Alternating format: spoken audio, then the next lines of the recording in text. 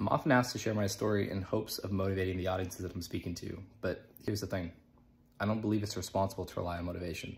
So I happily share my story, but it's always my mission to inspire the people I'm speaking to shift their perspective of how they see themselves and the standards that they're living with. Because to me, motivation is just like boiling water. It requires an outside source to heat up. But what happens when you remove that outside source? The water gets cold. So just like that external heat source, motivation is unreliable. And if you attempt to rely on motivation to show up and do the things that you know you need to be doing, then you've already lost. Because those who win in life are the ones that show up with an intrinsic drive to succeed. Now, what I love most about being here is what it took to be in this moment.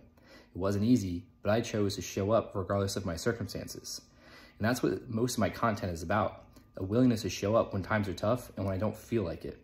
Now, people can look at my life and say how lucky I am to be here and make excuses for why they're not where they want to be, and they often do, probably will some more. But that's the thing about people that wish to create success. They wait to feel motivated and make excuses, while those who do create success in their lives are the ones that show up regardless of their circumstances. And that's why I see success as a mindset. It's not what you have, it's how you show up regardless of feeling motivated. Now, I don't always feel motivated, especially when life decides to kick me in the teeth. But my process, and being obsessed with that process of creating my most ideal life, is what keeps me going. Now, I've learned early on how to leverage adversity in my life to become better personally and professionally. And I've distilled what's helped me down to these 3 skills: enduring pain, regulating myself in high-pressure situations, and adapting to new environments.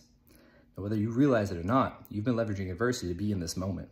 And you may not be fully aware of it just yet, but you possess the same potential of these skills as all high performers embody.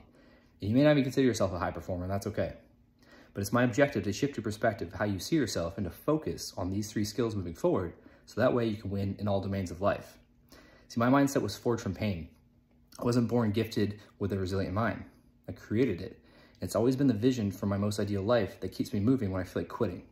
And especially on those days, I remind myself to focus on showing up the best that I can by plugging into my process of taking care of my mind and my body.